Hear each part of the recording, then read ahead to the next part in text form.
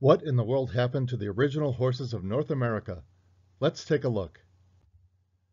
Look at any children's book about prehistoric mammals, and you'll see paintings of large animals roaming wide, unspoiled landscapes. North America, Europe, and Asia were all homes to giants that have long since gone extinct. That includes the horses that did not migrate out of the continent where they evolved. From North America, Equus cabilis and related equidae spread outward over the existing land bridges to Asia, South America, Europe, and finally Africa. These successive migrations took place perhaps 1,000,000 years ago, up to about the end of the Ice Age in approximately 9,000 BC. At this time, the land bridge across the Bering Strait disappeared with the receding and melting of the last glacial sheet, thus isolating the North American continent.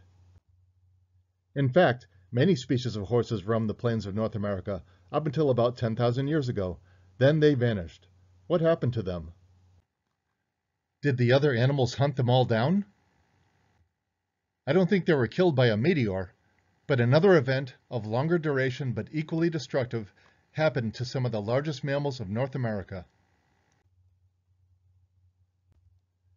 If you research how humans first arrived in North America, most modern books will explain the theory that during the last major ice age, tribes of hunter-gatherers walked across the frozen land bridge from Asia. The book First Peoples in a New World describes in detail the discoveries that led to this theory. To be fair, the author also mentions DNA and language analysis research that suggests an arrival much earlier than that, about 40 to 50,000 years ago. Without realizing they were leaving one hemisphere for another, they slipped across the unmarked border separating the old world from the new. It was a world rich in plants and animals, where great beasts lumbered past, several species of mammoth and mastodon, ground sloths taller than giraffes, camels, horses, and 24 more herbivores. Of course, the hunting quickly began, as it had been done in Africa, Europe, and Asia for thousands of years. These early Indians hunted such megafauna as mammoths, giant bison, and mastodons. About 8,000 years ago, the megafauna began to disappear. Not only were mammoths, horses, and other large animals hunted, but the loss of mammoths affected the landscape that horses needed. Elephants break major branches and sometimes knock over whole trees when they fed, opening up woodlands and transforming them into savanna or shrubland. Mid-size herbivores in Pleistocene America died out from a combination of human hunting and unfavorable habitat changes that followed from the demise of the mega-herbivores. Other books rephrase the same unfortunate story, give or take a few thousand years. Most of America's big wild mammals, including its horses, most of its camels, and other species likely to have been domesticated had they survived, became extinct about 13,000 years ago. A combination of elements, including climate change and overhunting by early man, drove the American equus population to extinction between 10 and 11,000 years ago. It should be noted, the same land bridge that brought the end of the North American horses also allowed them to migrate out to the continents where they thrived. But is this all true? Did the first Americans hunt the native horses to extinction? Not everyone believes it. In 2017, a researcher from the University of Alaska published a paper that claims, "Many native nations state that they always had the horse, and that they had well-established horse cultures long before the arrival of the Spanish." The results of this thesis conclude that the indigenous horse of the Americas survived the Ice Age, and the original peoples of these continents had a relationship with them from Pleistocene times to the time of first contact with Europeans.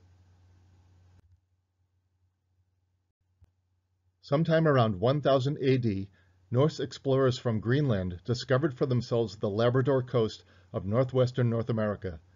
There they met tribes of the Inuit, Ainu, and Makakwa people, who, according to the Norse accounts, had no large domesticated animals. This makes sense because those cold, rocky coasts, tundra, and forests are better suited to caribou than horses. In AD 1492, Christopher Columbus discovered the Caribbean islands for early modern Europeans. He returned a few years later to establish settlements and expand the search for gold, leading to terrible conflict and bloodshed.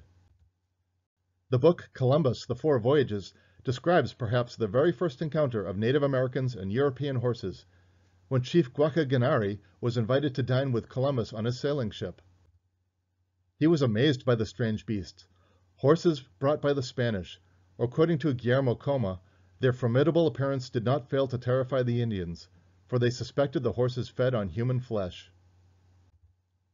In AD 1519, in modern-day Mexico, Hernán Cortés of Spain met King Montezuma of the Aztec Empire. The European greed for gold soon led to the devastating battle for Mexico City. The book Guns, Germs, and Steel gives much credit to the superiority of Spanish armor, weapons, and cavalry. But to be fair, the book The Conquest of New Spain makes clear the even greater contribution of local tribes who joined the Spanish to defeat their hated rivals in the Aztec capital. In AD 1532, in modern-day Peru, the Spanish conquistador Francisco Pizarro used his horsemen to ambush and capture King Atahualpa of the Incas. They killed many native warriors and nobles along the way. Not all encounters between Europeans and Native Americans were violent, at least at first. In AD 1607, settlers from England built the town of Jamestown, Virginia, where they met the Powhatan tribe of the Algonquin peoples. Hand drawings made by Europeans in the 16th and 17th centuries show no sign of horses in the Native American settlements, their travels, hunting parties, or warfare. Later, in AD 1620, the English pilgrims who arrived in Massachusetts found similar conditions among the tribes. The Wampanoags, Nausets, and Narragansetts were Stone Age hunter-gatherers and farmers with no domesticated horses. The history of domesticated horses goes back many thousands of years. The earliest reliable evidence for the domestication of the horse comes from the Ukraine, where people lived by herding horses and cattle on the grass steppes 6,000 years ago. Without the horse, human history would have been quite different. Europeans could not have destroyed the indigenous cultures of the Americas. An invading force has to have fast transportation and an efficient way to move goods, weapons, and food. Otherwise, it is powerless against the defenses of settled communities. Soon, a few horses escaped to live and breed in the wild. Within 100 years, they spread all over the grasslands. The Native Americans quickly realized the value of the horse. By the late 1700s, they were used by all plains tribes. They used these larger animals to carry heavier loads.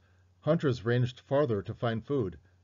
And Indians could also build large teepees, since the horses could drag a travois made of longer teepee poles. Native Americans, such as Comanche warriors, were excellent riders. At a full gallop, a skilled horseman could lean across his horse's neck and fire arrows from under its jaw. So did the first Americans hunt the North American horses to extinction? As an amateur historian, I believe the evidence points to yes. To disprove this theory, I'd like to see some physical evidence, such as horse bones in the remains of a Native American settlement that is between 500 and 2,000 years old. Until then, the extinction theory seems to hold true. To be clear, this is not meant as a criticism of Native Americans. Many species of animals have been hunted to extinction around the world, even as recently as in the last 100 years.